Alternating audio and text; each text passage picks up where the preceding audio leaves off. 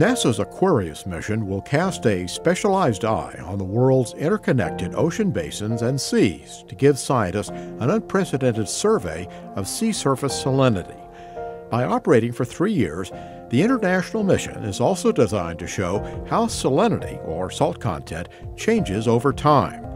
The mission could prove essential to deciphering the future of climate change on Earth.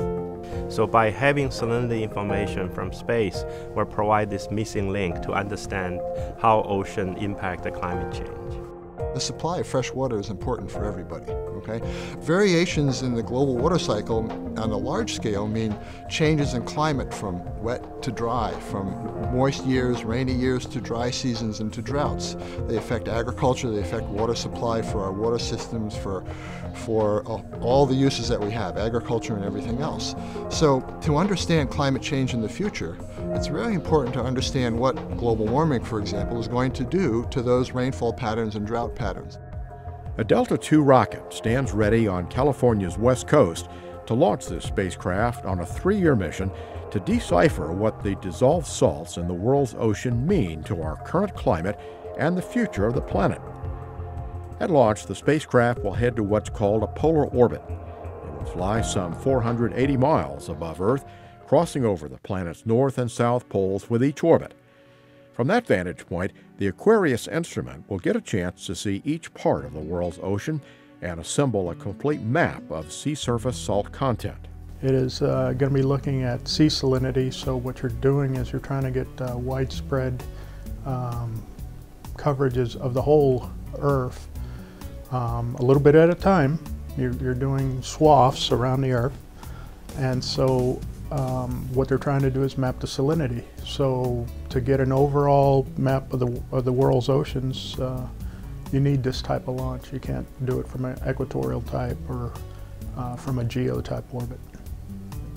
We really need to understand the dynamics of this to really understand how changes in droughts and rainfall are going to affect our society on the land where we live, because it's all driven by what's happening over the ocean. NASA's Launch Services Program, based at Kennedy Space Center in Florida, is managing the Aquarius SAC-D launch. Traveling from their home base, the launch team is responsible for the rocket's preparation and readiness to fly, and making sure the spacecraft and rocket work well together during ascent. LSP, as the program is called, will conduct the countdown and follow the spacecraft's climb into orbit. The Delta II rocket has earned a reputation for dependable operation and has been a common sight for decades, roaring off launch pads in Florida and California.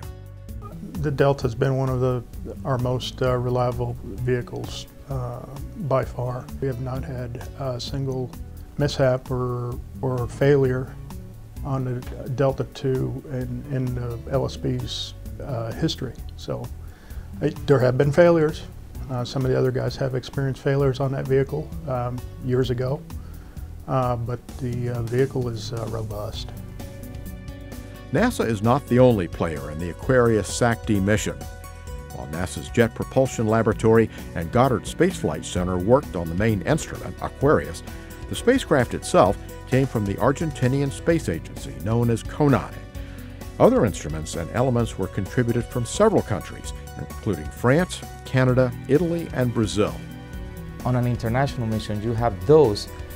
The challenge is that you have to work them under an environment where there is significant language, cultural, and geographical differences. And that increases the level of effort that it's required to get the issues resolved.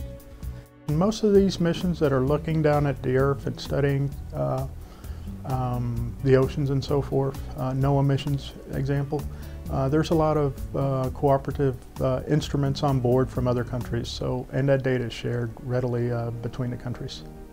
NASA and Argentina have collaborated in the past on several missions, experience that is being applied to this flight as well. Well, this is actually the 4th time that NASA and CONAI partnered on a science mission. I've had the opportunity to work on the prior mission, which launched on a Delta II, and I truly enjoyed the experience of working with the Argentinians. So there's an element of discovery here. I can't tell you what we're going to find because we don't know what's out there yet.